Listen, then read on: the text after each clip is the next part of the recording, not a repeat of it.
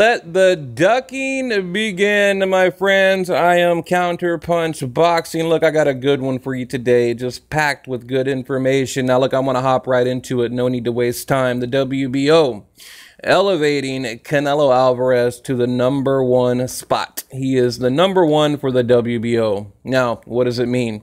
You know, people are talking. They're saying, well, they want that Canelo money. They want that Vegas cash cow. They want to cash in on those sanctioning fees and da-da-da-da-da-da, which is true. Yeah, that's true. I give you that. But what this does, I mean, think about it. It's common sense, people. It puts Canelo directly in line. I mean, directly in line to fight the winner of Billy Joe Saunders and David Lemieux. Now, I think Golden Boy had it planned all along, okay?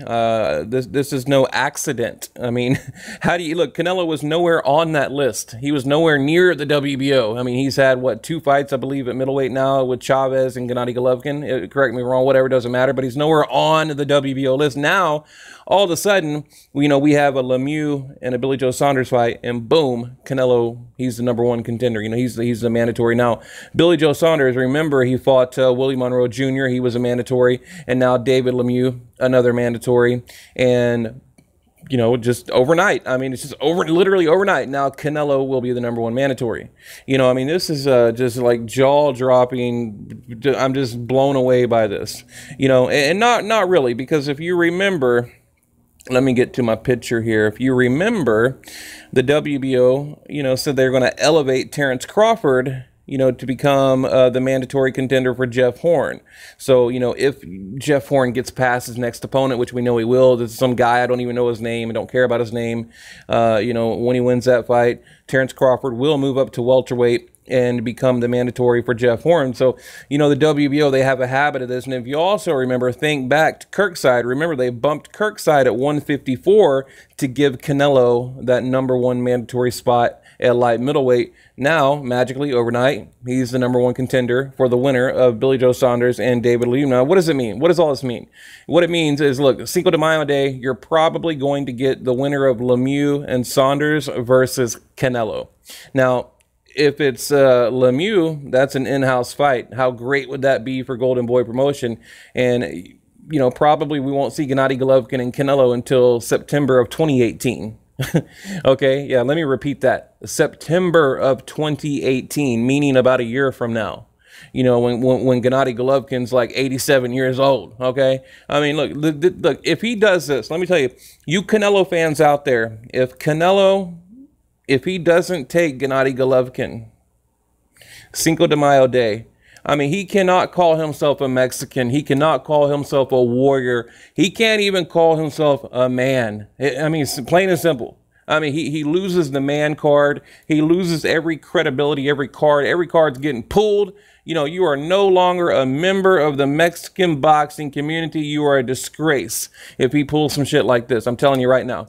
It is what it is, people. I mean, this is, look, if they're going to do what I think they're going to do, what a shame. I mean, what a shame.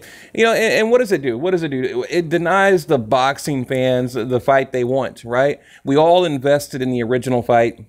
And I know what people are saying. They're saying, Gennady Golovkin needs to look past Canelo. He already beat him. Who cares? This kind of thing.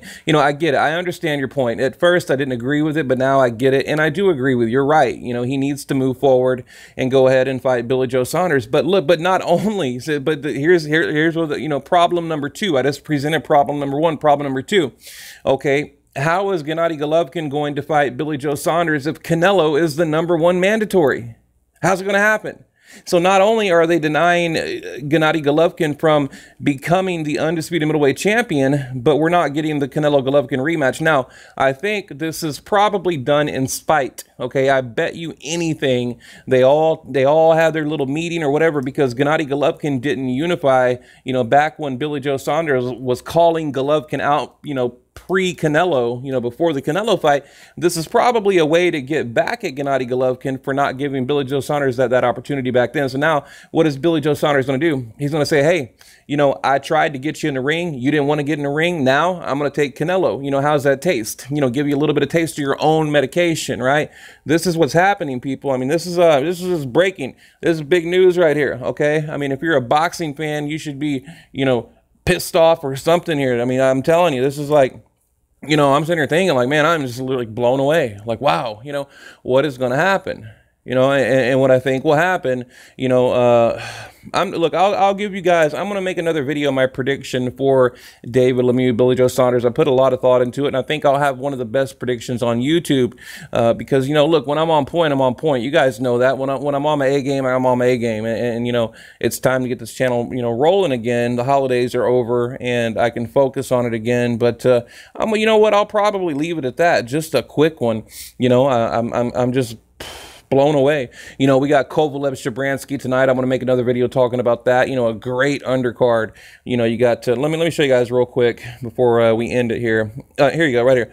There's Canelo, #1 WBO world middleweight champion, the #1. I mean, how did he get there? It just, did somebody mess up in the office? Is it a typo? You know what I mean? Like, how the hell did he get there? But look, on the undercard, you got Gamboa Sosa right here tonight, HBO. You got Sergey Kovalev, Shabransky, and of course, you know, the Gamboa Sosa fight, which I'm really looking forward to. So they got a great triple header on tonight. But anyway, back to the video at hand. That's all I can see, guys. And if you can think of another reason why they would be doing this, please let me know. I mean, why? How? Like I said, how? First of all, forget about Gennady Golovkin. Forget about all. How can you be elevated to be a #1 mandatory? You know, the #1 spot at the WBO rankings if you've only had 2 fights at middleweight. I mean, how does that even happen? You know, I don't understand. Well, not 2. I mean, technically, you know, I'm saying 2 true fights at middleweight without the catch weights. Let me back up. Let me correct myself. I'm not talking about Miguel Cotto and all this. I'm talking about, you know, a true middleweight fight, because I believe they weigh, yeah, it was 160 for or what's that, a catch weight too with Chavez. It's either 1 or 2, whatever. My point is, he doesn't deserve it. Okay, you know, he fought Gennady Golovkin at a true middleweight. Right? And then I believe it was Chavez. I have to go back and check that weight. What the fuck? Damn, I can't remember that weight. Pretty sure it was middleweight. But you guys understand what I'm trying to say. He doesn't deserve to be the #1. And I think it's shady and corrupt for the WBO to do this. So, you know, wow. And, you know, I don't know. As far, you know, I'll wait. You know, I was about to tell you who I'm going to pick for the David Lemieux and the Billy Joe Saunders fight, but we'll leave it for another video. So what do you guys think? I mean, I'm blown away here. What do you think?